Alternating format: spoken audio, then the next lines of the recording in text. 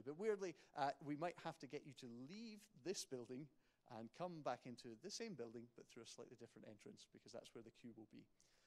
This is all part of our sort of COVID restrictions and all that sort of thing. So that's a bit of an annoyance straight up. But if you haven't seen those exhibitions, they are super cool. So please, I do encourage you to go and have a look at that. Anyway, nobody wants to hear more about health and safety stuff. So we'll meet our first speaker of the day. Now, I'm going to read this because I want to make sure that I'm getting this correct.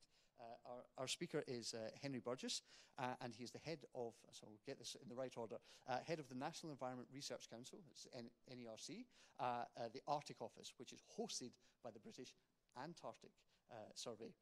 The office is physically in Svalbard in Norway. Everybody's still keeping track, yes? Good, okay, good. And that supports UK Arctic research activity, advice for policy, and develops international scientific collaboration across all aspects of Arctic research. So today, Henry is going to be talking to us about life in the Arctic, science, nature, and us. And I think without further ado, I'm going to hand it over to you, Henry. Thank you very much. Thank you. Right, thank you very much for the introduction. Thank you for being here. I really appreciate kind of having such a young and also mature audience, a mixed audience. That's really great to see you all. Thank you very much for being here today. I'm going to tell you a little bit about the Arctic, basically. And as Ed said, we do have a stand upstairs. If you would like to come to the exhibition, we can talk more about kind of what we do in the Arctic. So I'd like to give you a snapshot of the life in the Arctic, science, nature, and us. This is me at our Arctic station, and I'm going to be using our Arctic station to tell you a little bit about kind of life in the Arctic and what we do, and introducing you to some of the animals and some of the science and the cool things we do there. But first, just to get us going, because it's the first talk of the day, and just to do a bit of a quiz on Arctic animals. So, north is that way, and south is that way. The North Pole is about 2,500 miles that way, so a long way. The South Pole is about 9,500 miles in the other direction. So I'm going to put up some animals, and I'd like you to point to where you think they come from. So if they come from the North Pole, point north to the front of the auditorium, and if they come from the south, point kind of behind you. And if you're too shy to point, just incline your head in one way or the other. So, first test is this animal. Very good. Everyone's pointing north. Yeah, so we get these animals around the station. I'll show you some pictures in a bit about kind of when we've seen them quite close to the station. What about this animal? A walrus. This is a shy walrus. He's slightly kind of hiding his eyes. People aren't quite so confident. Some people are pointing backwards, but most forwards. So this is a walrus. They only live in the Arctic. We have some of these near the station, but they only live in the Arctic. You get elephant seals, things like that, in the Antarctic, 9,000 miles that way. But these ones are all a couple of thousand miles that way. Or around Ireland or Pembrokeshire, when that one kind of floated kind of nearer over the summer. What about these ones? These are Adelie penguins. These live, that's right, everyone's pointing south. So these are thousands of miles that way in the Antarctic. What about this one? So this is an orca, otherwise known as a killer whale, but orca is a better name for it. So people are pointing to the north, and some people pointing to the south. And if you're pointing both ways, then that's right. So these live in the north, and they also live in the south. They don't move between. They are distinct populations. So the ones that live in the south permanently live in the south, and the ones that live in the north permanently live in the north. This is, I think, taken in Antarctica. You can see the whale has popped up, and it's what they call spy hopping. So it's coming up to see what's around. And can you see on the far right-hand side of the image there's a seal. So it's looking at the seal, that brown object. That's what it's looking for, not the person. But I think it's taken this guy kind of completely by surprise. But that's a good image. So these are both north and south, but they don't move between them. What about this one? This is Vulpes lagopus, otherwise known as the Arctic fox. So these only live in the north. This is taken just around our station in Svalbard. So these are the puppies. They can have very big litters. They can have up to 20. But it's unusual to have as many as that, but this is more typical. And they They're like this in the summer, and then in the winter they go completely white to blend in with the snow. So these only live in the Arctic that way. And then what about this one? This is the final one. This is a tern. So some people are pointing south, some people are pointing north. If you're pointing both ways, then you're right. So these are Arctic, Antarctic terns, and a large proportion of them will migrate between the two. So they'll never see a winter. They spend the summer in the Arctic, and then they fly all the way from 2,000 miles that way to the best part of 9,000 miles that way. And so they live in both parts. So that's an introduction to some of the wildlife and the animals of the Arctic. But I also want to talk about humans in the Arctic. Because we think about the wildlife, but the Arctic is a populated place. And this image, which is owned by the National Maritime Museum, but is out for restoration at the moment rather than being on display, is how a lot of people, I think, thought about the Arctic who didn't live in the Arctic for a long time. So this is William Barrett. He discovered the Svalbard archipelago, which we'll be talking about, but he didn't live much longer after discovering it. So there are 16 people in this photograph, and only 12 of them survived. They died after a shipwreck and exposure and bear attack and other things. So for a long time, this is how people thought about the Arctic. It was a place of exploration, it was a place of danger, it was a place where you went to be a hero, and if you came back, you were lucky, and if not, this kind of thing would happen. But the Arctic is very much a place of humans these days. There are big cities in the Arctic. There are indigenous communities, Inuit, Sami, Nenets people who live in the Arctic. There are 4 million people that live north of the Arctic Circle, and 1 in 10 of those are indigenous communities, people that trace their ancestry and their connection back to the land and the way of life of living on the land.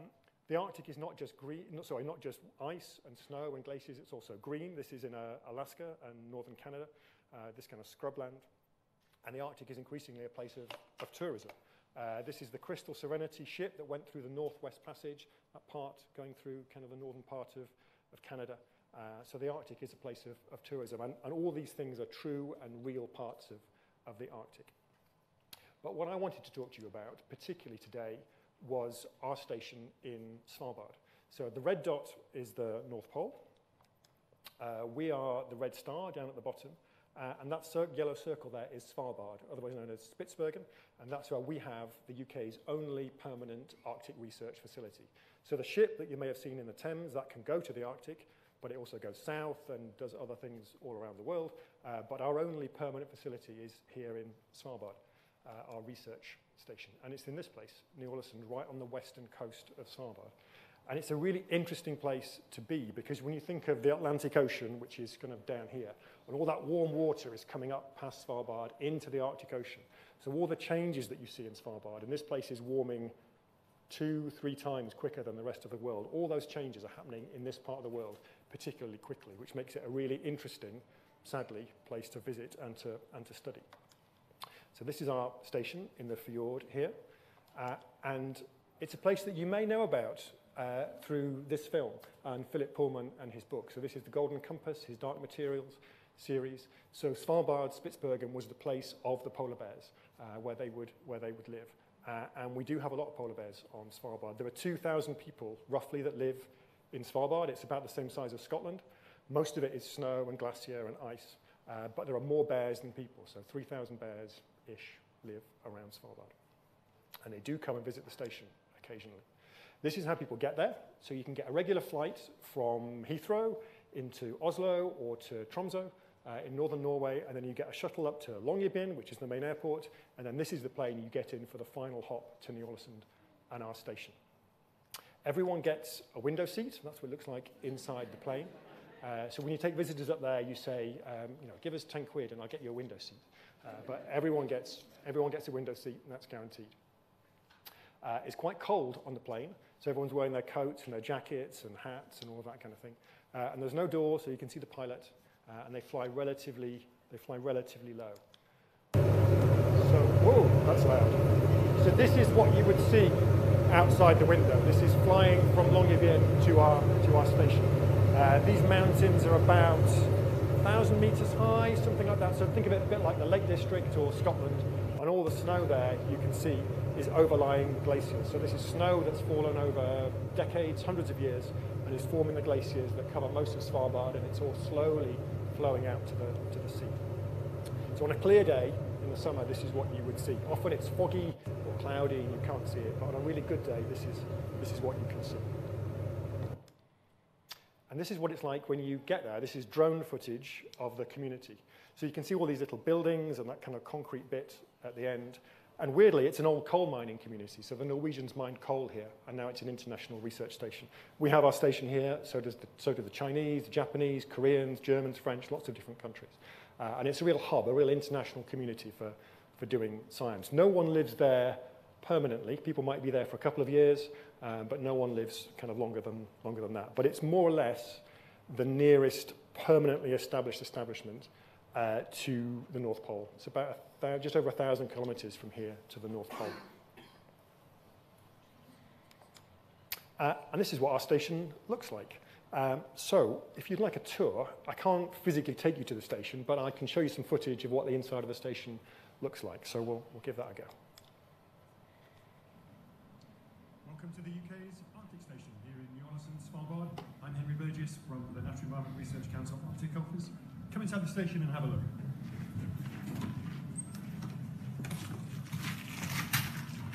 So this is the boot room.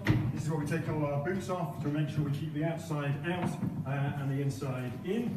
It's usually a bit tidier than this, but we've had a lot of people here over the last week or so. This is the centre of the station. This is where people sign in and out, where we keep the radios, where we do the briefings. And I'll show you the laboratory, just through here. We've got our team from the University of Manchester with their meteorite hunting equipment. On this side, we have what's normally our sitting room, but for now it's been turned into a BBC Radio 4 Today programme studio. They just finished broadcasting for this week, and they're packing up all their gear. If you come down this way, come on, keep it quick. This is the station manager's office. He lives in there.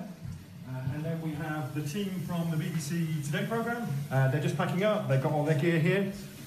This is Tom Fielden from the BBC. He's washing up before we go. Come down the end here. These are all the bedrooms. We've got 7 bedrooms. This is my room. It's quite small but functional, perfectly good enough for a couple of weeks. And then you come into where we keep all the big kit. So this is the garage. We have our boats in here. This is what we use for getting out into the fjord and making sure we can access all the different sites. And then this is our field store. So all the stuff we need to keep people safe is in here. The big boots, the jackets, the crampons, all that kind of thing. All the things to keep people as safe as we can in this environment. I hope that gives you a sense of what it's like, that station. So it's everything that you need all in that one building. It's your bedrooms, it's where you keep the boat, it's where you keep all your mountaineering gear, it's where we keep the rifles for protecting against polar bears, it's the laboratories, it's everything is in that one building. And all the other stations from the different countries are all similar to that. We all eat together in one big mess hall, one big kind of canteen, if you like, from the different places.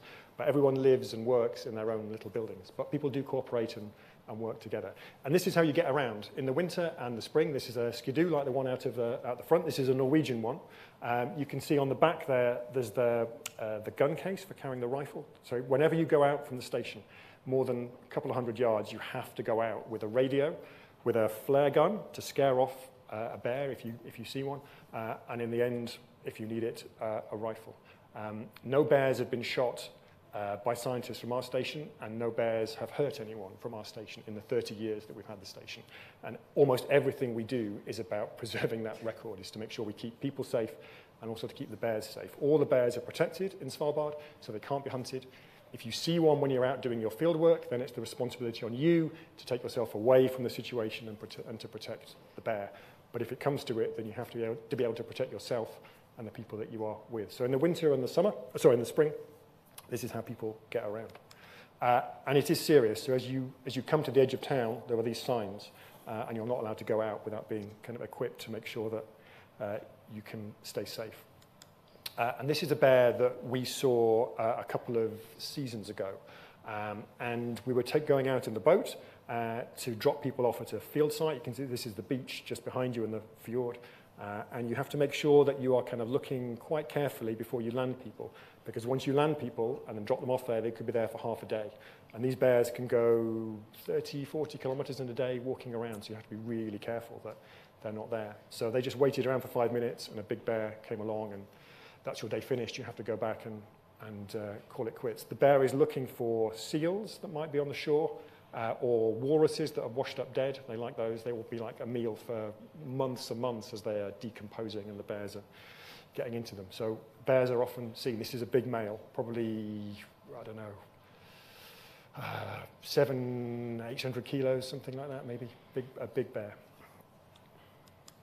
But it's not just down on the shore that we're doing the science, we're also up on the glaciers. So the station is surrounded by these big glaciers that are feeding down onto the coast, but also into the sea itself. This is one that's on land.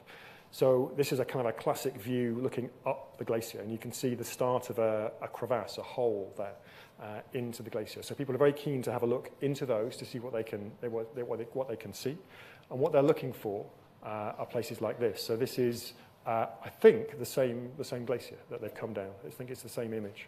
And what they are particularly looking for is what's growing on the surface of the ice. So you think of the ice and the snow as relatively neutral, relatively inert, but actually there's all kinds of algae and plant life, very small plant life that grows on the surface of the ice. And as the temperature warms and as the ice changes its kind of dynamics, there is increasing thought about what will happen to those bits of algae that live on the ice surface. Because if they are dark, then they're helping to absorb sunlight.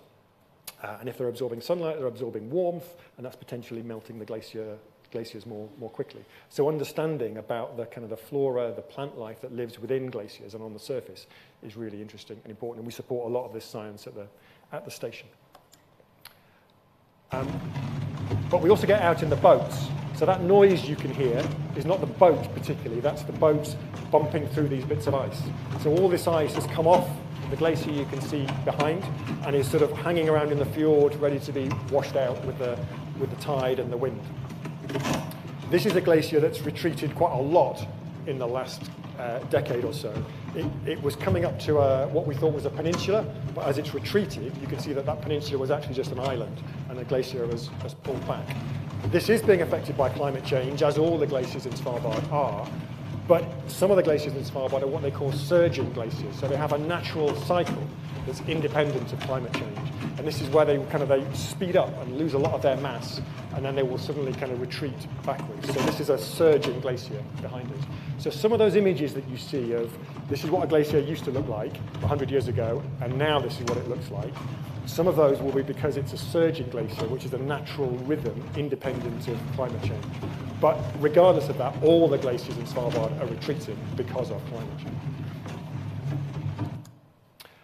So this is the kind of work that people do out on the boats. They're trawling. These are trawl nets, so we'll drag these behind the boats, looking at the small creatures that live in the seawater, and also getting into the bottom of the fjord. The fjord is deep, several hundred meters deep in lots of places. So they're dragging out the mud and all the creatures that live in the bottom and studying what happens to those creatures, what new creatures are coming in with the warmth of the ocean, and what lives there is really interesting and important to us. We're also looking at what grows on land. So this is a typical view about parts of around Ny-Ålesund, where our station is. So these chambers are actually made of the same kind of plexiglass that you use for police riot shields. So they have to survive the winter and the wind. They get buried in snow in the winter. And the idea is you raise the temperature of the ground by a degree, and it mimics the kind of conditions that we will see in the next decade or so. And you see what the plant life is doing and how much more it grows and all those kinds of things. So we have a few of these sites dotted around where the station is. This isn't our station, this is the French-German station, but Ny-Ålesund is a really good place to study the sky. And this is a LiDAR, an upward-facing radar, and it's studying kind of the atmospheric properties from the station. So there's a range of different things you can do from Ny-Ålesund, kind of science in the station itself, science on the glacier, science out in the boat, and then this kind of high-end atmospheric science as well. This isn't our ship, but this is a German ship, Polar Stern. And I wanted to show you this one in the last couple of slides, just to talk about how science is also done, of course, from ships, not just from our station.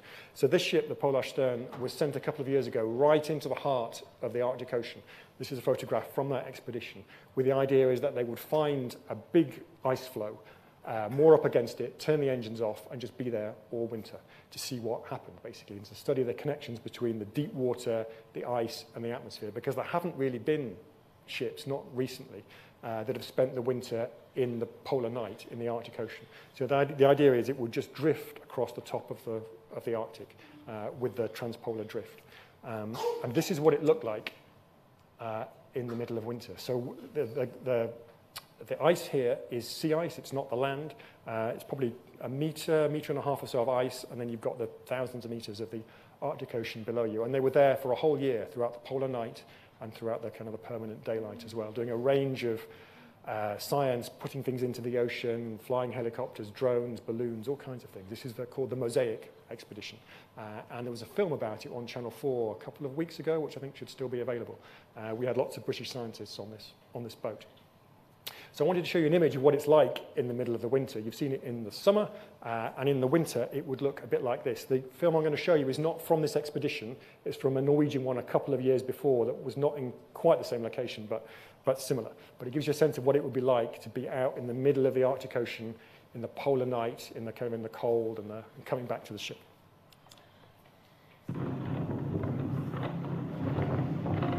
So here they are on their skidoos, and they've been out doing their science, and they're coming back to the ship. And the light you can see on the right-hand side there is the ship. There's a searchlight, and you can see the wooden stakes and the rope on the right-hand side. And that's in case the weather really comes in and there's a blizzard and you get lost, and you just have to follow those lines, that rope, physically holding it to get back to the ship.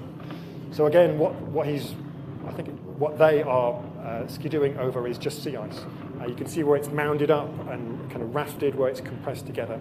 So a meter and a half, and then it's the Arctic Ocean, kind of all the way down below you. You see the rifle on his back to protect against bears. And then they've come home, they've come back to the ship. And that'll be their home for all the months that they were there. So thank you very much. That's kind of what I wanted to say. This is a really cool website if you're interested. It's a GCSE geography website. So if you want to know more about the Arctic in general and about our stations and things, this is a good place to go. And the website down below is our website. So thank you very much for your patience and for your interest. I'm very happy to take any questions if there's time. And if you would like to come and see us at our Arctic stand, please do. You'd be very welcome. So thank you very much. Thank you. Thank you.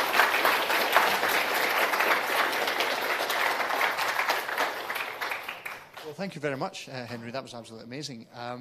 Folks, we have just a few minutes to do a bit of a Q&A session. Does anybody have any questions? This is a great chance to ask. What's a cool way to remember which is the north of the globe and which is the south of the globe between the Arctic and the Antarctic? An easy way to remember the difference between the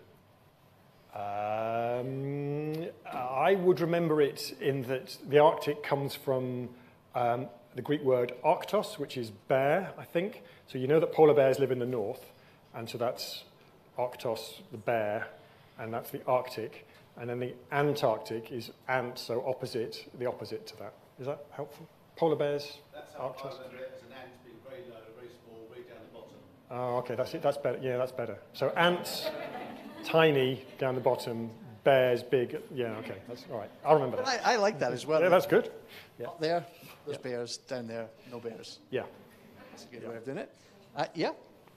How do you become a scientist working in the Arctic? What's your sort of career story? Yeah, so I'm not a scientist. I used to be a civil servant. I worked for the Foreign Office in the Polar Regions Department, and I've done all kinds of different jobs in government.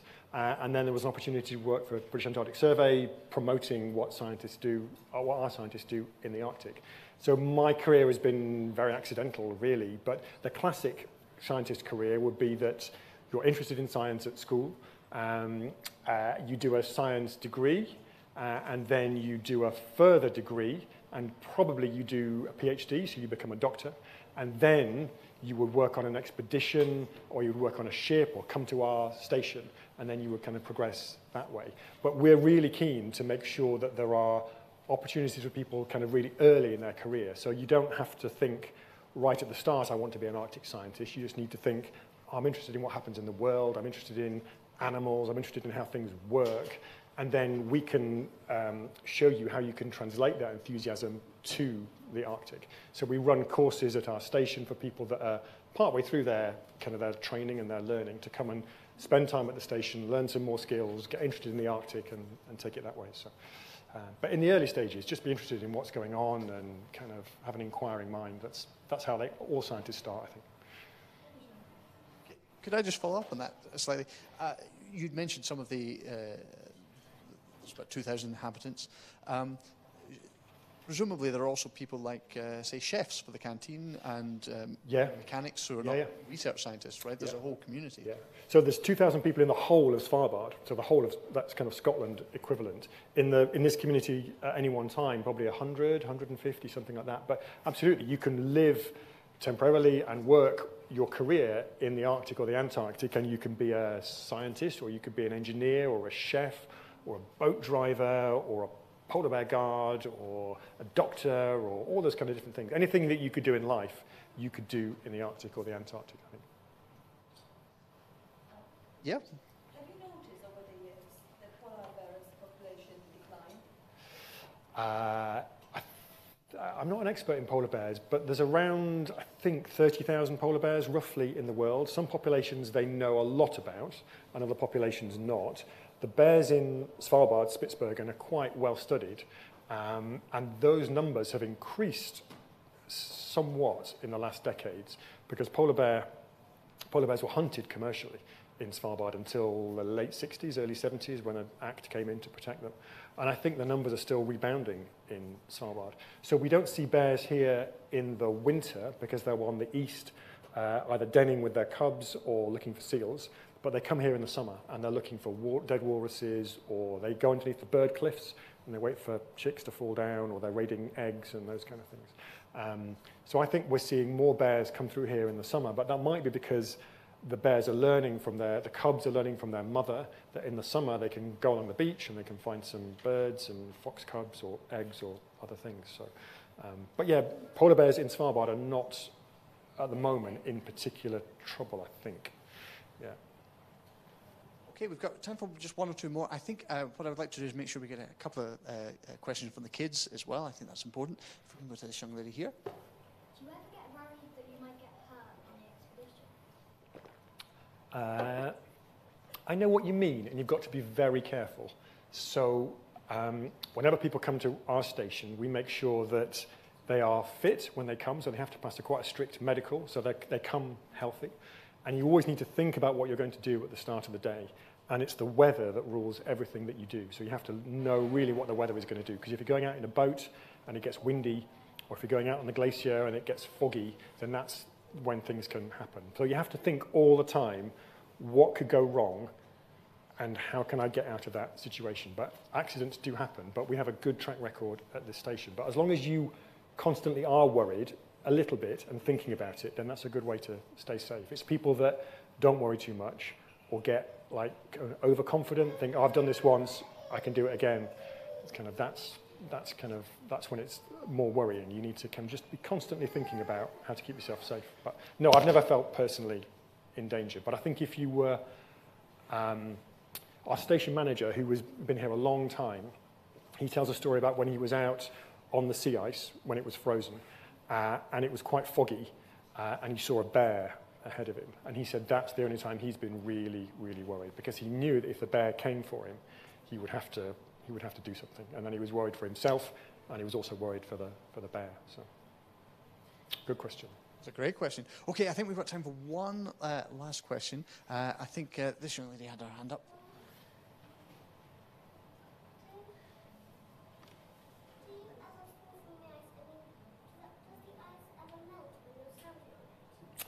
It hasn't for me, but you do have to be careful. So you know those images when you saw people on the rope down in the glacier? You have to be really careful, because sometimes you can be traveling along a glacier on a snowmobile or a skidoo, and the snow kind of filled in one of those holes, and it just looks smooth, and then you're going down. So you have to be really, really careful. So what they will do is they will send someone up who really knows what they're doing, and they'll put some canes, like garden canes, in the snow to mark a safe route, and then you can follow that safe route. But you always have to be thinking about it. And when they're going a long way on glaciers, you can have a special radar that fits on the front, special machine that fits on the front of the skidoo and looks downwards and can tell you if you're about to go over a hole. So that's a good way of doing it. Brilliant. Well, folks, I'm sure you agree with me that we could be here all day asking you questions, but I'm afraid we are basically out of time. So first of all, can we thank Henry once again for... Thank you. Thank you. Thank you. Thank you. Just a reminder, first of all, of course, we've got all the exhibits outside. So please do check them out. If you don't already have a ticket, then please speak to a member of staff and we'll try and get that sorted. It has been incredibly popular and we do have limited capacity, so I can't promise anything, but please do ask and we'll see what we can do. The other thing is this is just the first of 3 days worth of talks, so if you're interested in more stuff, we've got all sorts of things going on. Just a little bit, it's the 21st century after all. If you want to send us any pictures you take on Twitter, we're at RM Greenwich, and we'd love to see pictures you've taken of you interacting with the exhibits. And we also have the @Arctic_office, which is which is the Arctic office. So if you want to tweet them and see how much you, and actually please tell them how much you've enjoyed the talk, that would be great. And I think we're also using #IceWorlds just to spread things around because we're really keen on interacting with you on social media. So thank you so much, Henry. That was absolutely great. Thanks everybody for coming. Please do check out all the rest of the stuff we've got here and at the museum in general and across the Royal Museum's Greenwich sites. Hopefully we'll see some of you for other talks during the day. But otherwise, I'm afraid I have to shoo you out. Thank you. Thank you very much, everyone. Thank you.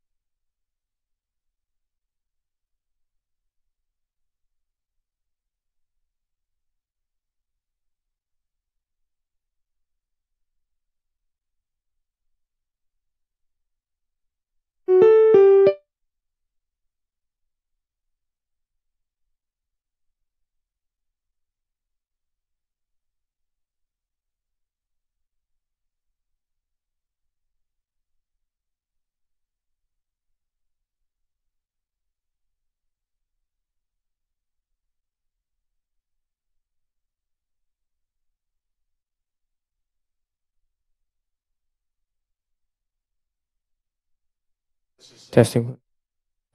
Testing 1, 2.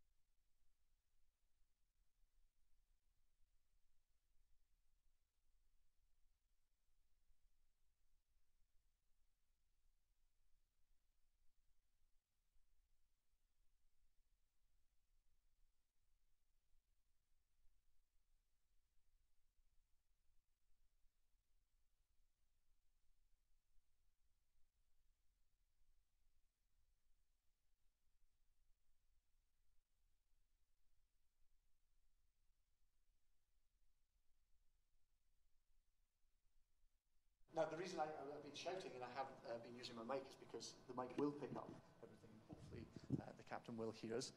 I think we are good to go. Okay, so welcome everybody to the Ice Worlds Festival, specifically welcome to our strand of talks. We are hoping to go right now live to Captain Will Whatley, who is on board the Sir David Attenborough. Hold on, I'm going to do a quick wave. Can you see us and hear us as well? Yeah, yes, I can. Can you hear me okay? Excellent. Yes, so you're coming through okay. I was just explaining to the group that we are very keen to make sure there's time for a Q&A session as well, and that might involve me running out and waving at the screen to let you know that we want to start asking you questions. But just before we do that, I should do a proper formal introduction. I'm going to read it just so we can get this, that I get this completely correct. So Captain Will Whatley is captain of the RRS Sir David Attenborough. That's going to be heading to the Antarctic. Will joined the British Antarctic Survey at the age of 19. Is that correct? Yes, that's right. Wow. Okay, and had his first Antarctic season back in 2015. So what we're going to be hearing about today is a talk about life on board the ship, life at the Antarctic, all sorts of things about what we do on these missions. So I think, without further ado, I'm going to hand it over to you, Captain. Take it away. Thank you, and good afternoon. Firstly, I'd like to apologise for not being in the room. This would be a whole lot easier if I could be there. But as I'm sure you can all appreciate, one of our major priorities before deploying to the Antarctic is to make sure that our whole crew is COVID-free. So before we go to the Antarctic, we're going to be doing a hard quarantine, and we don't want any positive results to pop up during that. So we're being very careful at the moment, hence why this is on Zoom. But I will talk about what we're going to do in the season and a bit about icebreaking and the ship. So I joined this project to build this ship before anything was tangible. It was just an idea, all on drawings and just on paper. And I've been working on the project since the beginning of 2016.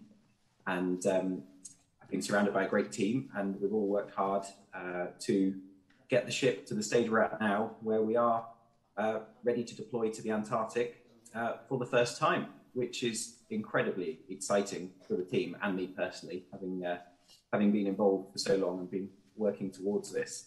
So we're here partly to mark this occasion. And after we leave here, I thought I'd just run through what's going to happen next. So the ship will be leaving Greenwich on Sunday morning at 8 o'clock. We're then going to Harwich to load some cargo, and we'll go up to quarantine. And then middle of November, the ship is just going down to Portsmouth to collect some aviation fuel, and then we will be on our way to the Antarctic. We will first of all be calling at the Falkland Islands, which is where the ship is registered in Stanley, to collect some fuel and some last minute bits of cargo before going down to Rothera Research Station on the Antarctic Peninsula. Rothera is our largest Antarctic research station, and there is a new wharf that has been built there, specifically designed for this ship. So we are really looking forward to trying that out for the first time and delivering all the cargo.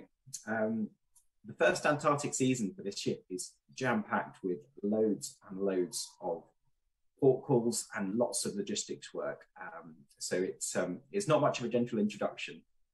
We're going to definitely put her through her paces and make good use of the ship.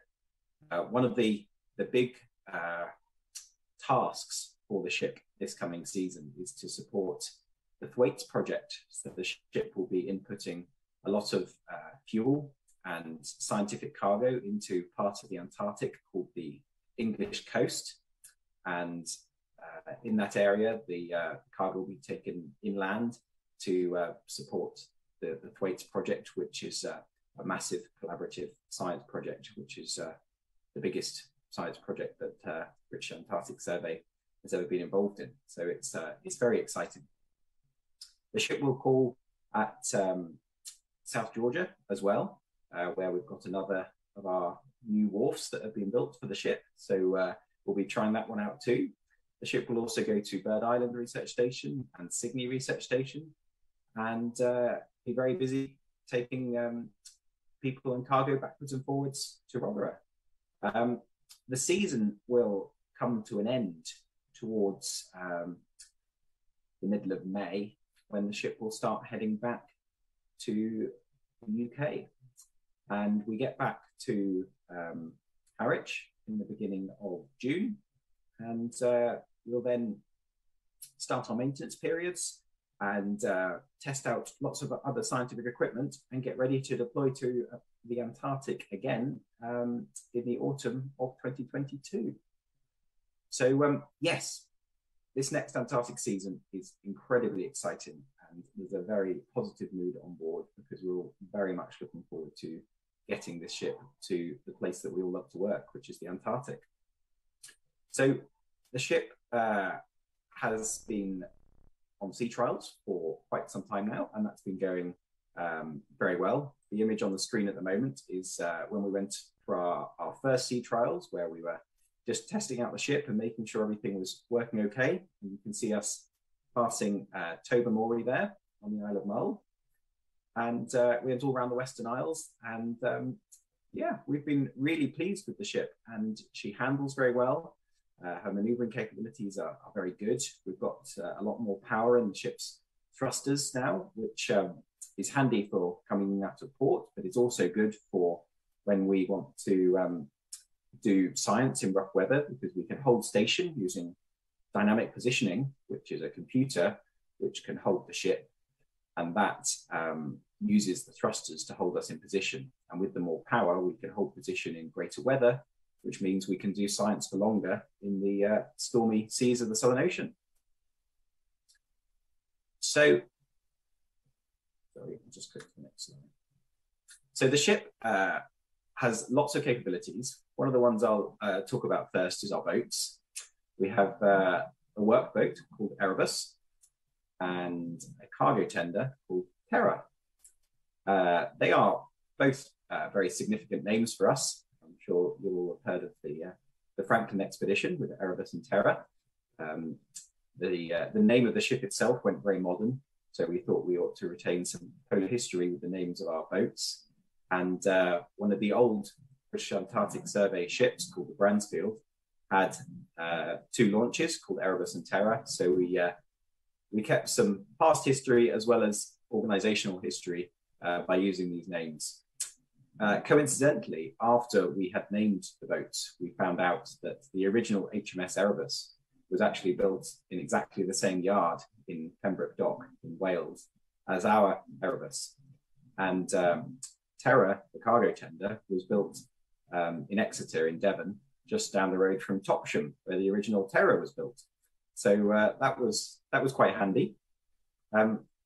Erebus is a fast workboat with science capability as well. She's got an A-frame on the stern with 500 meters of line for doing scientific deployments. And there's a shallow water swath bathymetry system, so we can effectively map the seabed with it in shallow water, which would be really useful. And we can just use it for moving people around at high speed. She can do about 25 knots, and she's a very handy little boat. Terra is for getting cargo on and off the ship in places where the ship can't get alongside. So in places like Bird Island and Sydney, which are our smaller research stations, we aren't able to get the ship alongside. So everything has to be discharged into Terra. Then Terra goes into the base alongside a jetty, and we crane off the cargo that way. And if we're at a place where there's not a jetty, she can go up the beach and there's a bow door. So the ship itself is a second home for myself and the rest of the crew. We spend half our lives on board. There are two crews. We alternate doing about 3 months each. And it's a very comfortable place to live and work. This is a picture of the bar, which is very nice and very large.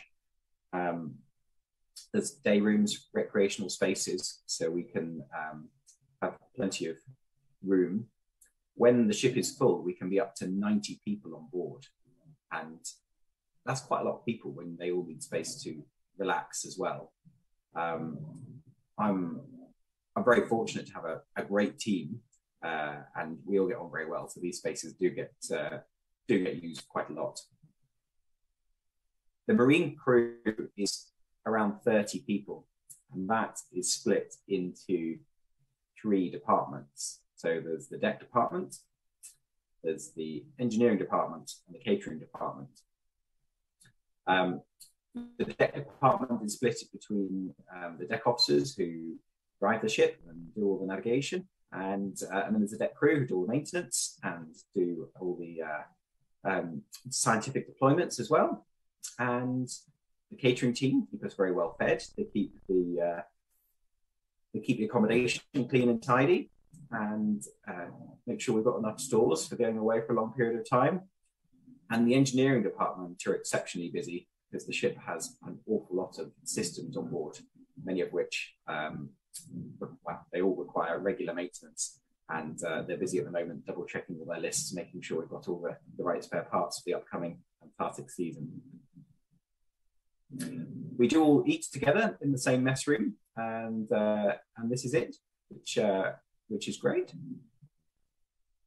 The galley is quite large. It needs to be for catering up to 90 people a day. This is a picture of the galley, because we can go to sea for up to 60 days at a time. So we need to keep enough food for 90 people for 60 days. And that's quite a lot. So my favorite part of the job is driving the ship in the ice, and the thought process behind ice navigation. When we are driving the ship through the ice, we quite often use what we call the conning tower or crow's nest, which is an area above the bridge of the ship, and that's so that we can see further ahead. So we can plan where we need to go through the leads in the ice. Leads are the areas of open water between the ice, which is where we want to try and stay if we can, because we can make easier progress, and then only go through the ice where we don't have any other option. I'm actually sitting in the conning tower of the Sir David Attenborough at the moment, not because I need to see where we're going in the ice, but because it's the place with the best phone signal on the ship. So I could just turn the camera around so you can see the view from Greenwich today. I'm not sure if this will work with the sun, but you can probably see Happy Sark and the museum there, and the heli deck of the ship down there. But when we're in the ice, we will be using this quite a lot, because this is the area where you've got the best view, and we can drive the ship from up here. So there's the main navigation bridge where we have control of everything, but up here we've just got main engine controls and steering, so we can control the rudders and the propellers, but nothing else. But that's all you need when you're in the ice, and it's nice and small, so you can't get too many people in here, but that's okay when you're in the ice. So this is a video from one of our previous ships. The Sir David Attenborough hasn't been into the ice yet. We'll be taking her into the ice for the first time in January of 2022. And we'll be experiencing conditions similar to this. As you can see from this video, when you are navigating through pack ice, you have to change your mind quite a lot, and you have to just consider your options to try and find the best way through, because you quite often come to a dead end where you can't make any progress and you have to back up and try again. It's really good fun when you can make progress and you can try options, but sometimes the ice will just close in around you, and then it's best just to wait for the wind to change, because if it's closing in around you, it's normally because there's some pressure in the ice, so it's pushing the ice together, and then you can't make progress because it's all just pushed together too tight. So when you hit it, it's got nowhere to go, and the best thing to do is just to wait normally for the wind to change. the ship is designed to break ice. So the bow is shaped a bit like a spoon. So when you come to a bit of ice, the ship actually rides up on top of it and then breaks it with the weight of the ship sitting down on top of the ice so it can move forward. You might wonder why we need to do ice breaking. One of the reasons is to do science in the seas of the Antarctic, which have ice in them, but also to be able to get to our research stations to supply them with everything they need. We have to go through pack ice to get to them. So that's just part of the job. When you can see where you're going in pack ice, it's reasonably straightforward. But when it's foggy or dark, sometimes we just stop. But if it's not too bad, you can still make progress if you're very careful about it with the radar. But the ship is designed to be able to move through sea ice, which is just salt water that's frozen. Because salt water is not all that dense, it's quite soft when you hit it for the ship, and that's what it's designed for. But if the ship was to hit fresh water that's frozen, which is glacial ice, that's come from a glacier, which normally forms icebergs and then forms bergy bits and growlers, which are the small bits which come off an iceberg. That's the stuff we want to watch out for, because that's the stuff which could damage the ship. It's quite difficult when you're just looking at a radar image to pick out icebergs amongst sea ice. What you normally get is this sort of shadow effect behind an iceberg, because it normally sits higher than sea ice would. So if you're going through ice like this, you can see all this yellow is the radar returns, and the ship is at the end of the white line there. So all the yellow is sea ice, apart from the bit where you get the shadow, which is icebergs, which is a useful technique for us to be able to determine what is sea ice and what are icebergs. One of the really interesting parts about being a captain of a ship in the Antarctic is when we want to moor somewhere, we quite often have to make our own berth rather than just tie up to a quay that's all ready for us. So this is a picture of an area on the Ronny ice shelf, which is in the southern part of the Weddell Sea in Antarctica. And we came to here with a previous ship, but we will be doing similar things to this with the Sir David Attenborough. And we needed to moor up in here to discharge cargo ashore to support a big science project. And we needed to go into that gap where that ice was. So we couldn't get the ship in there to scoop it out. So you can see what we're doing there is we're drilling into it so we could put a rope onto it to tow that ice out of the way, so that we can actually go in and then put our moorings into the ice on the right of the picture. So you can see that's us towing that bit of ice out the way, which left a really good ice port for the ship to go into, and worked really well. And we sat in there for about 10 days whilst we discharged all the cargo, and it was fantastic. So that is a picture of the ship at the Giant's Causeway in Northern Ireland, and that's the last slide. I'd just like to finish by saying that I cannot wait to take the ship to the Antarctic.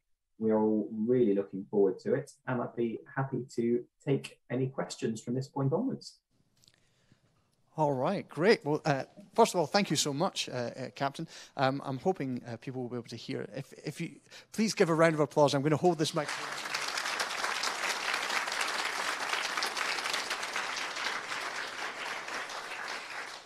I hope that came through. Yeah, so we've got a little bit of time for questions, everybody. Now, it might seem a little unusual, but if you've got questions, I'm going to repeat the question because the captain is going to pick this up through this mic. Does anybody have anything they want to ask? Yes? When the ship arrived yesterday, lots of black smoke coming out of the funnel. So how well is it emitted, and what fuel does it burn? Okay, so the question was, how so the observation was that when it was docking, there was black smoke being emitted. How does the ship run? What fuel does it use? How environmentally, what are the emissions of it? Okay, so the ship is a hybrid, a bit like a car. So we've got battery banks and we've got diesel engines. So we burn low sulfur marine gas oil, which is the most sort of environmentally friendly fuel we can get. The ship's designed to be as efficient as it can and complies with all the latest standards for shipping and more to reduce emissions. But we can't get away from the fact that we do need to burn diesel to be able to do what we do, but we try and do it in the most efficient manner possible. Anyone else? Oh, we've got one right up the back. I'm going to come and have a listen. What's the worst sort of sea state that the new vessel could go through in terms of sort of wave height? Because obviously the southern oceans are pretty fierce. Okay, so the question was, what are the worst conditions that you can put up with? What are the worst sea stakes, as you were saying? How well can it perform before you have to run away? Well, I'm looking forward to finding out. But the ship's designed to be able to deal with the worst seas imaginable. It's more the people in it that I think would struggle. The main thing we'd have to do to keep the ship safe is just to slow down. We can't, if you go at full power into some massive seas head on, then there's a good chance we could start damaging the ship. But we would just slow down and try and avoid that. But yeah, the ship could take enormous seas. It's just we don't really want to do that if we can avoid it. All right, fair enough. Yes, young man, if you want to shout, I will relay it.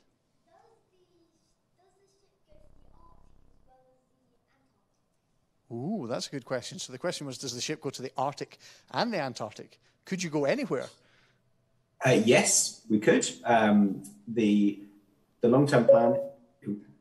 Your attention, please. This is the bridge. Can all guests who are currently lunching on the Clipper please start making your way down to the aft deck? Thank you. Sorry about that. No, we like that, I think. Yeah, good. But yes, the ship will go to the Arctic in the northern summer and then the Antarctic in the southern summer. So it will be busy all year round. We'll go through as many as we can. What are the maximum food supplies that you can take? Oh, okay, a question about food. What are the maximum food supplies you can take? The ship's designed for 60 people for 90 days, but we could easily double that. And the other thing we have in mind is if we were to get stuck in the ice and had to stay over winter, we could survive with the amount of food we've got on board. We've got lots of emergency rations as well. We try to get most of our food before we leave the UK for all the frozen and the dried food. So next week we'll be storing up with everything we can get before we go. And then for most of the season, it should just be topping up on fresh stuff. Can I just very quickly follow up with that? Can you make requests, or can crew members make requests? I mean, can you say, can we make sure there's loads and loads of ice cream, or? Absolutely. I think the one thing people seem to request most is their favourite breakfast cereals. So yes, that does get a lot of requests, and as I said before, it's our second home, so we need to be able to have some creature comforts whilst we're away. Yes, sorry, odd question, but what happens to all the human waste, and is there a compactor for all the recycling materials? What happens to that? Okay, so the question is, what happens to all of the human waste, and how do you recycle? Is there a compactor for recyclable materials? Okay, so human waste first goes through a sewage treatment system, which basically purifies it to the stage where I'm told you could drink it, but I wouldn't want to try it. but it's so that it can be, it's so pure it can be discharged. But we can retain it, and we do retain it as long as we can in the polar regions. But when we're outside the polar regions, we can discharge it because it's super pure. Compactor, yes, we do have a compactor, we have an incinerator, and we recycle as much as we can. It all gets packaged up and gets brought back to the UK for recycling. So we have quite a lot of waste processing equipment on board and storage facilities for it.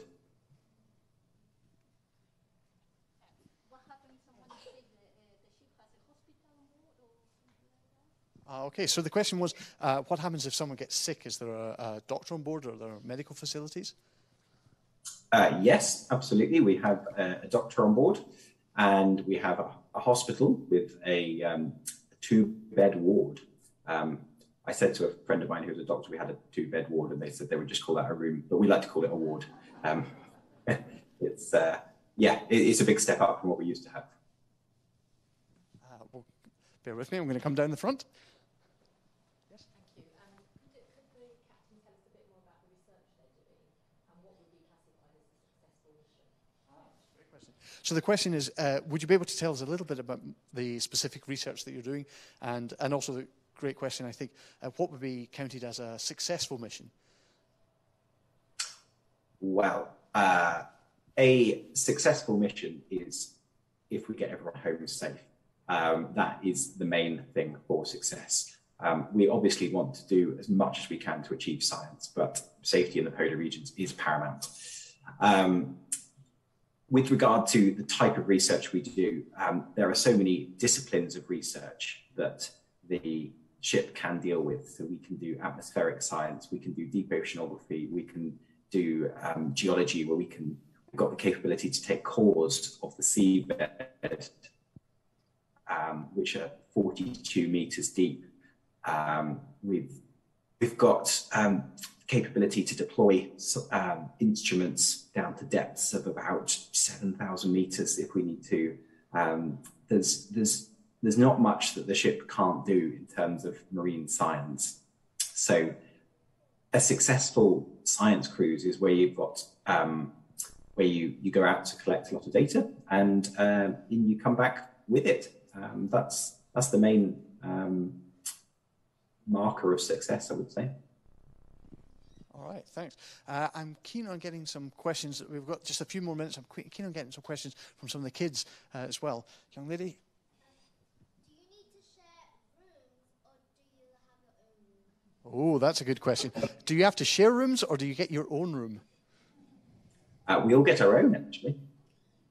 Are they luxurious? How nice are they?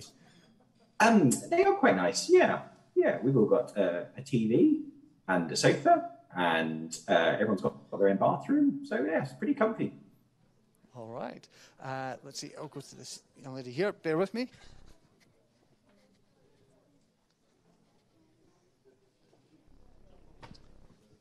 What is the maximum depth of ice that it can break through? Ah, great question. What's the maximum depth of ice that it can break through?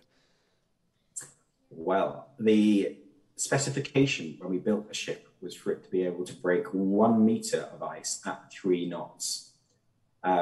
However, when ice breaking, the main thing is, as you hit a bit of ice, it needs to have somewhere to go. If it's got lots of ice packed in around it, then you're going to really struggle.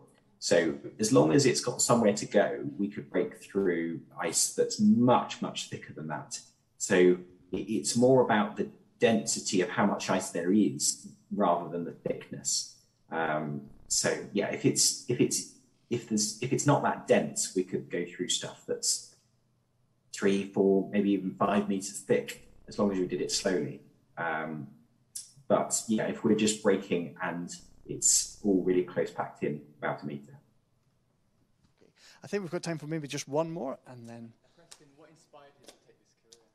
Ah, good question. What inspired you to take up this career? I grew up doing a lot of sailing on small boats and loved the sea, and decided when I was at school that I wanted a career at sea.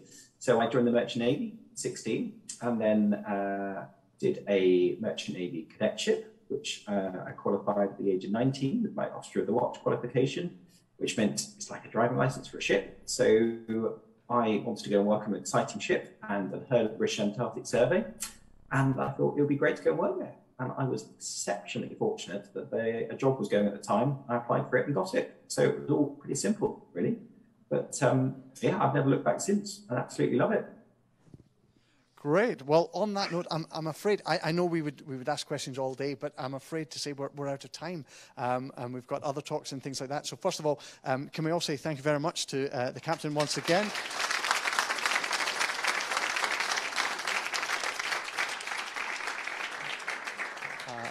Thank you very much for speaking with us today. And, well, we wish you all the very best with the mission. Thank you. Thanks. Bye.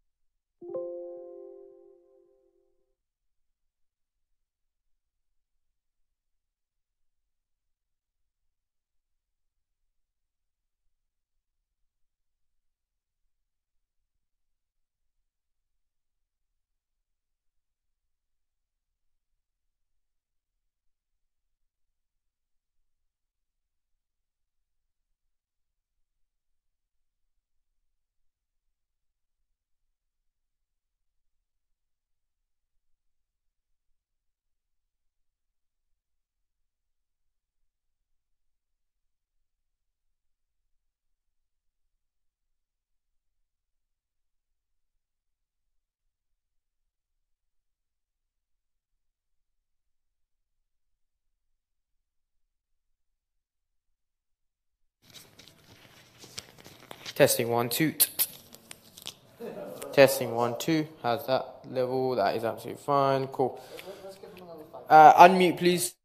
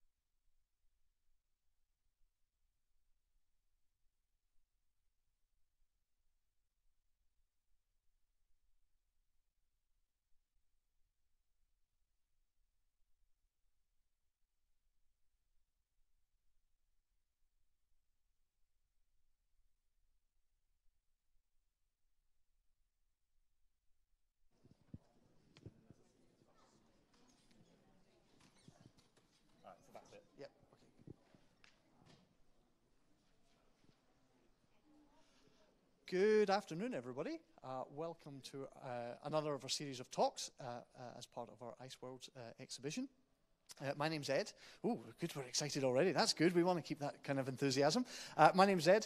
Strangely, I'm an astronomer, but I'm going to be your host. You don't have to pay attention to me for much longer, don't worry. I'm just going to do just a little bit of housekeeping. I mean, first of all, if you haven't already seen them, or you want to see them again, then the exhibition's up on the Great Map, and there's a couple on this floor as well. I really do encourage you to go and look at some of this stuff. It's very, very cool indeed, but it's on a sort of slightly different if you like, ticketing system.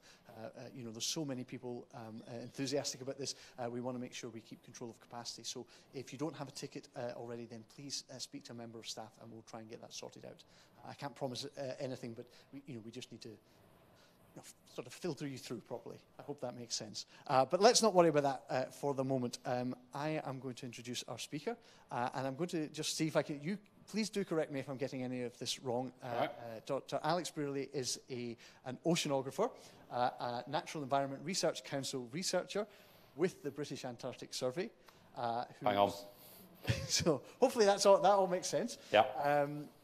And is interested, amongst other things, in physical oceanography. And I've got to say, has an incredibly interesting, it sort of draws people in. Our title for the talk is Cool Robotics for Oceanography. So I think, without further ado, I'm going to hand over to you, Alex. Right, thanks, Ed, and welcome everyone, and thank you so much for coming today. First of all, has everyone seen the new ship? Has everyone been down to the harbour side and seen the new ship? Yeah. So everyone's seen our state-of-the-art new research vessel. So obviously, it's in Greenwich Harbour today, but the conditions that it's more likely to be in is something like this. So the polar oceans, where it goes, tend to be very rough, lots of big storms. So it needs to be really well equipped to deal with those kind of problems. But also, it's not just a ship. It's also a platform for lots and lots of cool, cutting-edge new technology. And that's what I'm really going to be talking to you about today. I'm going to be talking about robotics, what we use those for, and some of the insights it's giving us into our polar oceans. Oops, sorry, that's me going down. Okay, so first of all, for our younger members of the audience, what do they think oceanography is? Any suggestions? Yep.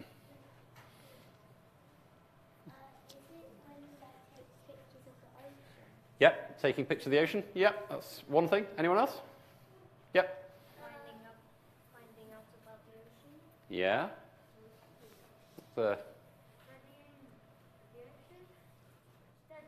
Studying the ocean. Yep. So all of those different things are true. So the honest answer is there's lots of different types of oceanography. Okay, and I'll show some of them up here. So there's physical oceanography. That's what I do. So I study ocean currents. I study how the ocean takes up heat. I study how the ocean takes up carbon out of the atmosphere. There's chemical oceanography, so that's thinking about many of the nutrients that are in the ocean that fertilize the marine ecosystems.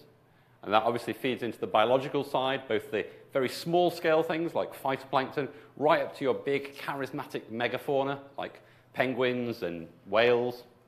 And then there's even geological as well, so people who go down and study the ocean, the geology of the ocean floor.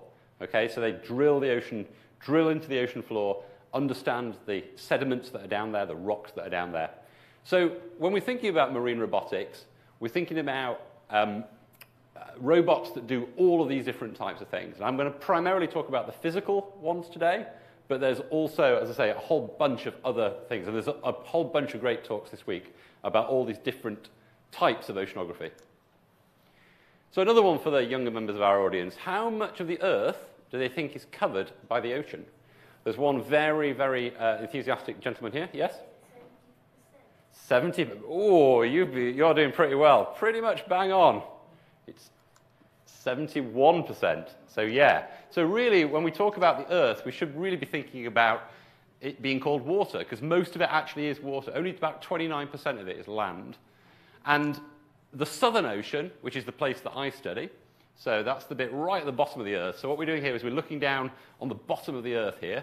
So you can't even see Britain on this. There's Australia there, there's Africa here, there's South America down here.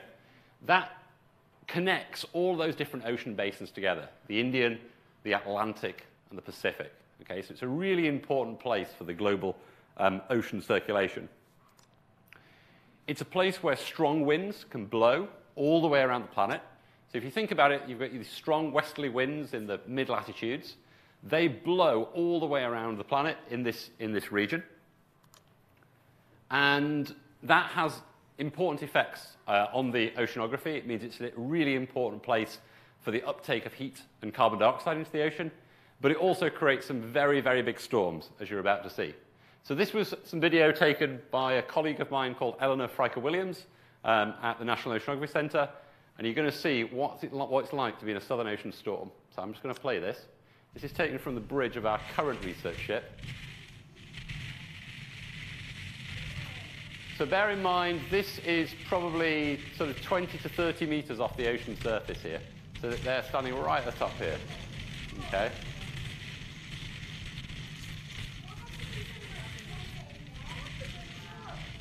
Yeah. So it's fierce, okay? It can be really, really fierce. And so in order to be able to observe those kind of places, you have to have an array of different types of technology, okay, to do that. The ship itself is not enough, okay? So increasingly we're turning to robotic autonomous technology in order to be able to observe these wild and wonderful places. The other key thing is that because it is so stormy, it's generally very, very poorly observed. Okay?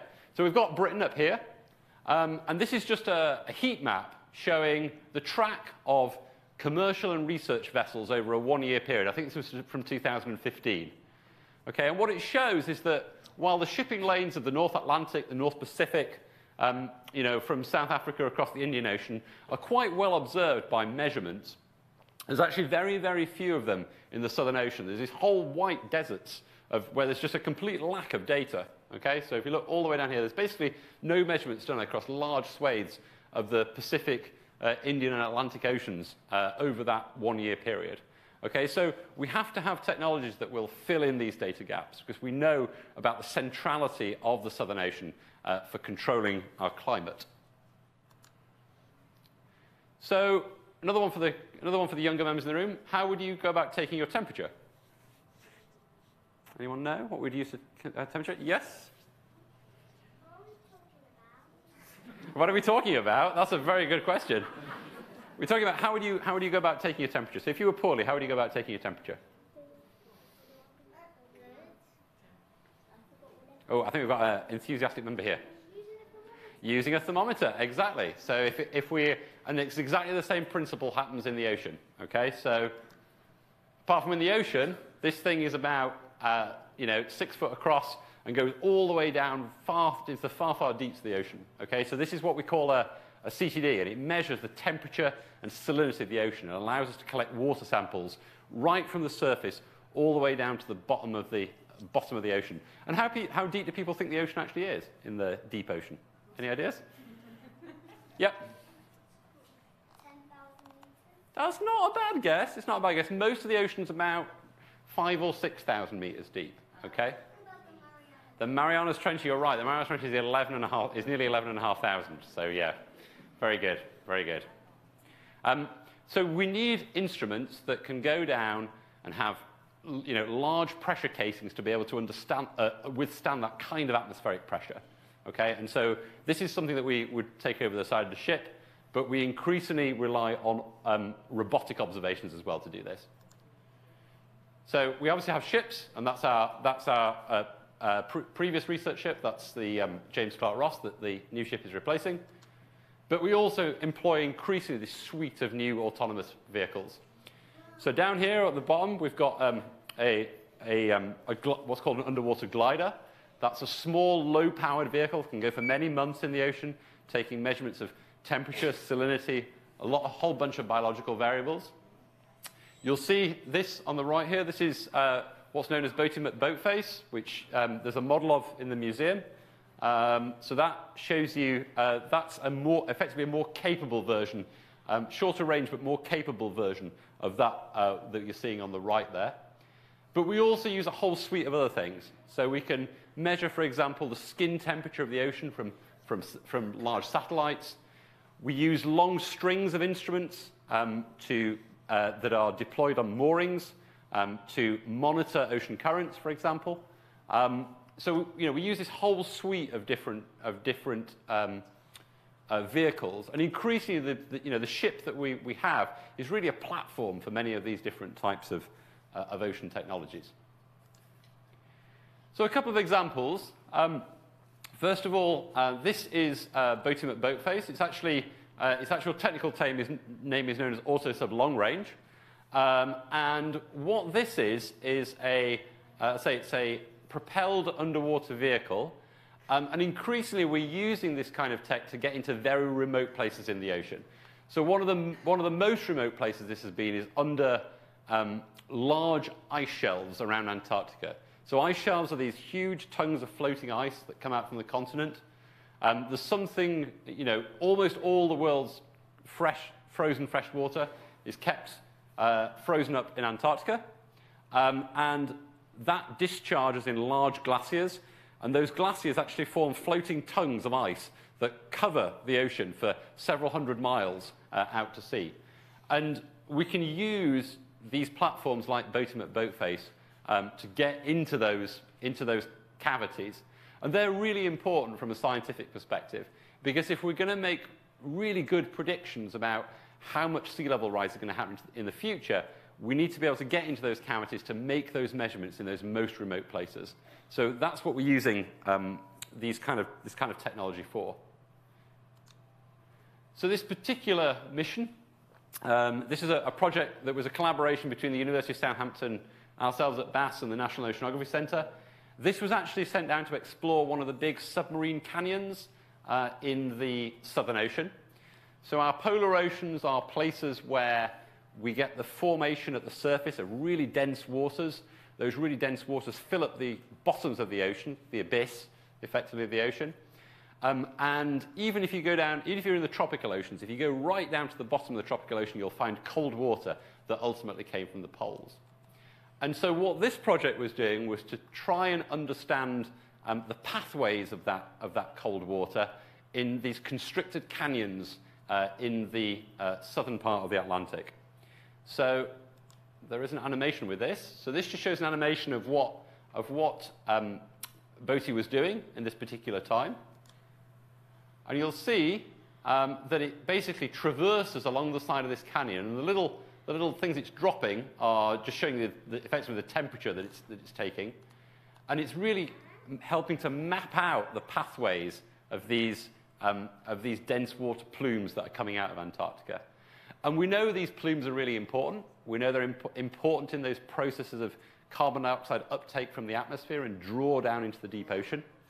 That's important because we know that the ocean is a key repository for carbon dioxide in the atmosphere. So something like 30% of all the CO2 that's been put into the atmosphere since the start of the Industrial Revolution has actually ended up in the ocean. So the climate situation we're in at the moment would actually be far worse were it not for the role of the ocean. And a lot of the uncertainty around future climate change is actually driven by the fact that we don't know how well the ocean is going to carry on doing that into the future. So understanding these pathways of deep waters that draw much of this carbon into the deep ocean is really key. And so using these kind of technologies is a really important way of understanding that.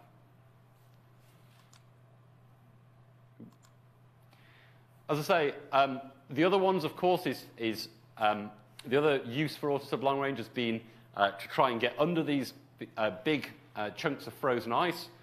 So this is a project called the FIST project that was run from BASS.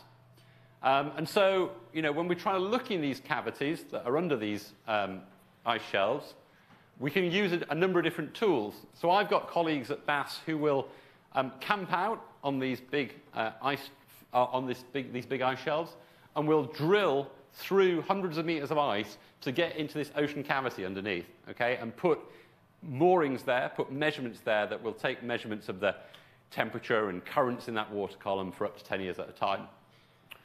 Another way of getting in there is with autonomy, with autonomous vehicles, and Boaty and others are really cool ways of doing that. So the new ship really will be a much more purpose-built, equipped platform for understanding these kind of processes and allowing us to deploy a range of different autonomous vehicles at any one time. It's not just about the ship and the labs themselves, impressive though they are. It's about doing all of these things together. This was a project I was involved in, so I led this. So another really important question is the degree to which ice around Antarctica is melting from the ocean versus from the atmosphere. Okay, so in much of the world, we think about the warming atmosphere, and we think about that melting ice. But actually, what we know has been happening around the Southern Ocean is that that big band of winds that I was talking about earlier, we know that those have been increasing. It's been getting more stormy. And what that's doing is changing through a whole bunch of different physical processes, that's changing the amount of warmer water that's intruding on the shelves around the Antarctic. Now, when I'm talking about warmer water here, I'm not talking about bath water. I'm not talking about 20-degree water. I'm talking about water that's maybe 1 or 2 degrees above freezing, as opposed to 1 or 2 degrees below freezing. Okay? But the crucial factor there is that it's warm enough to melt ice. Okay? It's warm enough to melt land-based ice coming off the continent. And so we deployed a whole bunch of these small robots around the West Antarctic to try and understand some of those processes. So these are small buoyancy-driven vehicles. We can deploy these for many months at a time. They go from the surface down to about 1,000 meters deep, so they cover pretty much the continental shelves of the ocean. And every time they come back to the surface, they transmit their data, and they say, here I am, where do you want me to go next? Okay, so they're pilotable. And these are really cool, because these you can actually pilot from your phone. Okay, so they're not just, it's not just command files, this is really kind of cool tech. So yeah, I had these out for 2 or 3 months for this proposal. We're gradually increasing the endurance of these. We've got a project for these going out for 10 months this year. So the pace of tech is changing quickly. And they measure a whole bunch of things, so temperature, salinity, and pressure for the physical side, chlorophyll, backscatter, oxygen, turbulence on the biological side. So this was my team. I'm on the back right there. This was a very collaborative effort, actually, between myself, National Oceanography Centre in Southampton, the University of Gothenburg, and a bunch of others. And we actually deployed a suite of these different vehicles. So a couple of different types of ocean glider at the front of that picture. And then at the back, we've got what's called a surface vehicle. Okay? So increasingly, as well as the underwater robots that we're using these vehicles that measure the conditions right at the very surface of the ocean.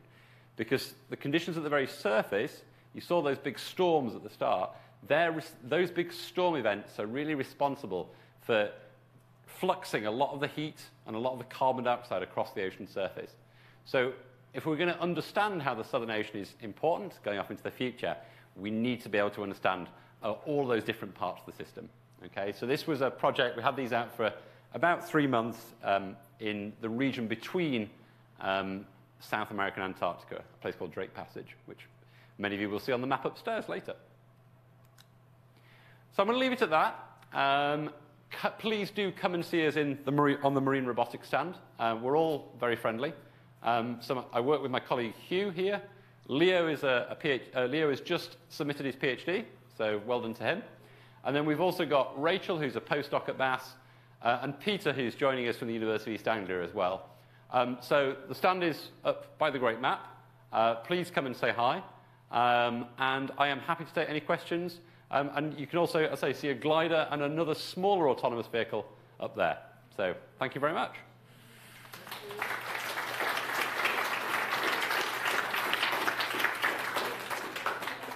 Thank you very much, Alice. That was absolutely amazing. Folks, we've got a little bit of time to do a bit of a Q&A. So what's going to happen is I'm going to come and I'm going to repeat your questions, which sounds a bit odd, but we've got people tuning in on YouTube. and so we want to make sure they hear everything as well. So I'm going to listen, repeat, and then we'll we'll test Alex with as many questions as we can. So let's. You had your hand straight up. What do you want to ask?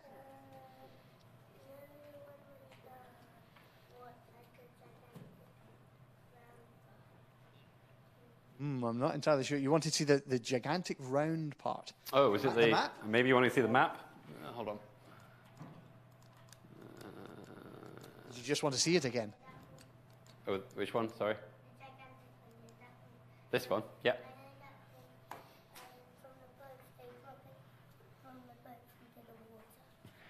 Do we deploy the? Is the question? Do we deploy the robots from the boat into the water? Yeah. Okay. So we'll use our big ship to go out into the middle of the Southern Ocean and deploy our vehicles. Some of the vehicles we can actually deploy from shore. Okay. So the surface vehicles that I was talking about at the end, actually we can actually propel many of those from the shoreline. So that one I showed in the final slide, the surface vehicle there, was actually recovered in the Falkland Islands. So we piloted it about 500 miles at the end of its mission back into the Falklands, and it was picked up by a small boat in a bay. So we don't necessarily need a very large research ship to deploy some of these vehicles. It kind of depends on the size of the vehicle, though. Obviously, Boatymet Boatface is pretty big, so you need something fairly substantial. But the gliders, I mean, I've done it in a small rib, so a small inflatable in a bay off Antarctica, just literally trolley in and, it's gone. So, yeah. Okay, we'll take some from, we'll go to the middle here. Why did you decide to conduct your oceanography experiments in Antarctica? Why do I decide to conduct oceanography experiments in Antarctica? That's a very good question, because all of our oceans are, as you know, all of our oceans are important places. The polar oceans, so the... Sorry, Alex, yeah. Can I get you to come slightly this way? Sorry, We'd love everybody... Am I disappearing away? Yeah, no, that's fine. Well, so the polar oceans are really important places in our climate system. They're really the linchpin of the whole, the center of the whole ocean circulation. And the reason for that is because they are the place where surface waters of the ocean, so waters that are in the top couple of 100 meters of the ocean, get made dense by cooling at the surface and by a process which we call brine rejection, which is effectively, as sea ice forms, you get salt ejected into the water. That cooling process and that salinification process, those two things together make those waters really dense. And it means that those waters sink down to the bottom of the ocean. What that can do with it is it can take that CO2 out of the atmosphere, and that then locks up there for hundreds of years, okay? So it means that the ocean effectively acts as like a buffer on the atmosphere, okay? So the reason it's so important that we go to the Antarctic, and we go to Greenland as well, in the Arctic, is because that is one of the key places of transformation, I guess, in the ocean system. So, yeah, no problem. Go to this young lady here. How heavy is Boatymet Boatface? It's a few hundred kilograms, so it's probably about the weight of five or six humans. So it's fairly substantial. It's about 500 or 600 kilos. Yeah. Okay. Anyone else? How often do you go out on the boat? How often do I go out on the boat? Okay, so I would typically go out for 1 to 2 months per year. Okay, so most of the time my job is an office job in Cambridge, where I will analyze data that I've collected at sea and use that to write scientific papers, to understand the oceans. But I will spend typically a month or two per year on the ship. I haven't done any fieldwork for the last 2 years because of COVID, but typically I would go out for about that amount of time. We do have crew, of course, on the ship, and the crew on the ship will be there for many months at a time, taking lots of different science parties to do their research. But yeah, myself as a researcher, 1 to 2 months a year generally. Okay, we've got time for a few more. This young man's had his hand up. What sort of machine is the which of the robots is the fastest? Was that the question? Yeah, that's a really good one. So the really fast ones generally, I mean, Boaty is reasonably fast, but the fastest ones generally are the surface vehicles. So the wave glider that I showed you towards the end, some of those can do 2, 3, 4, 5 knots. Okay, so they are quite, sorry, what a knot is a nautical mile per hour. So they can travel like, almost like little ships, effectively.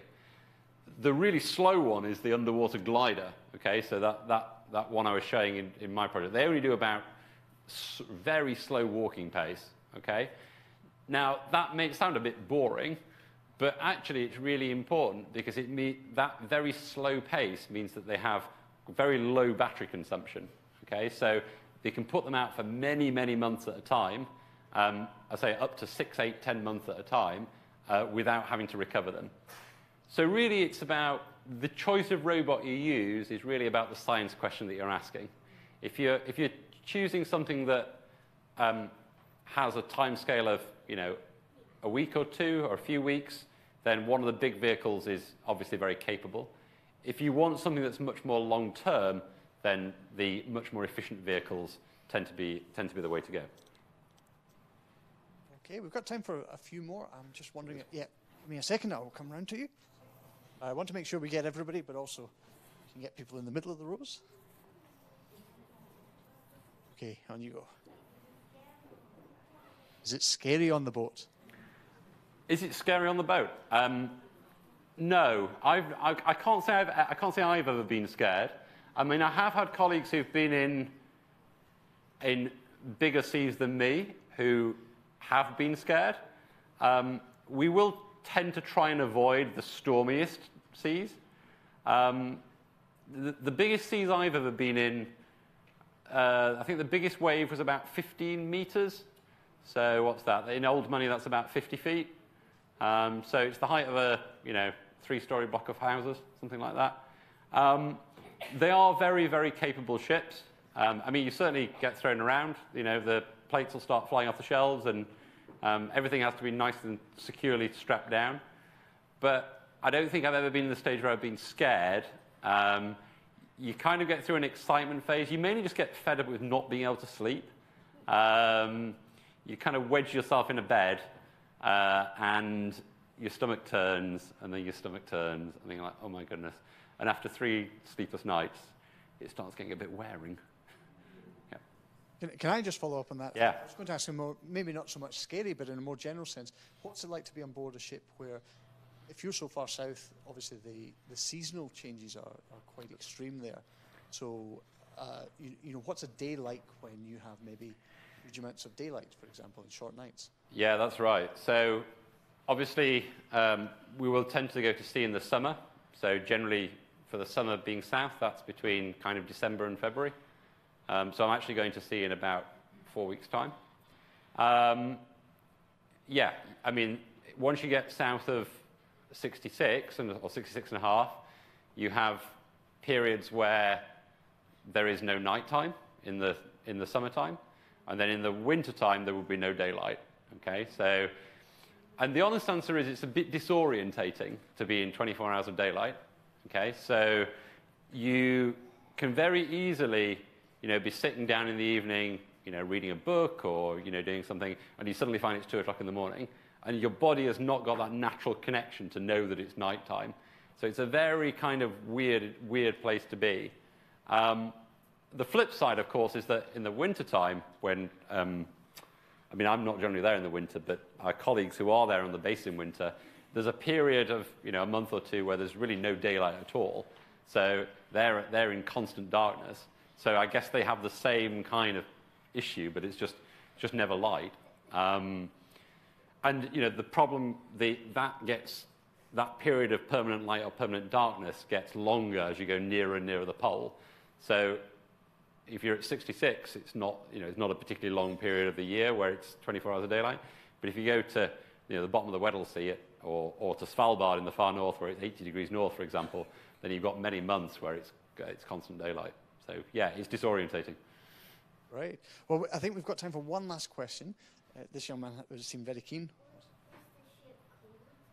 What's the ship called? So the ship's called the RRS Sir David Attenborough, named after our very famous naturalist who kindly agreed to give his name to the ship. And yeah, we all think an incredibly worthy. The ship is an incredibly. We're very honoured to have Sir David give his name to the ship, and we hope that it will carry on much of the legacy that he's done in the public sphere, in the science sphere. So. Great. Well, folks. We would ask questions all day, I'm sure, but I'm afraid to say we're out of time. This is just one of a series of talks that we're doing, not just today, but over the course of the next couple of days as well. So please do check them out. Please come back. If you want to dress like a penguin and take part in the penguin parade, it does make sense. But if you want to do that, then please speak to a member of staff. I'm sure you'll be doing that, won't you? Oh, yes. So there's all sorts of stuff going on. As Alex has said, please come up and see the robotics part of the robotics exhibit, which is part of the much larger exhibit. There's all sorts of stuff going on up there, so if you haven't checked it out already, then please do. If you've got photos or cool things and you want to interact with us, then at RM Greenwich, we've got all sorts of things going on, and I think #IceWorlds links you to absolutely everything. So, first of all, can we say thank you once again to Alex for this wonderful talk. Thank you. Very much.